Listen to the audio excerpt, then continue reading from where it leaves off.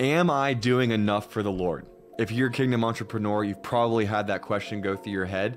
And that question, it creates a lot of problems for us. We begin to question whether or not God loves us or accepts us based off our performance, because there's so much in our life that is rooted in our performance. But here's what's amazing. Jesus said to his disciples, "No longer do I call you servants, but I call you friends," because a master doesn't disclose secrets to his servants, but to his friends.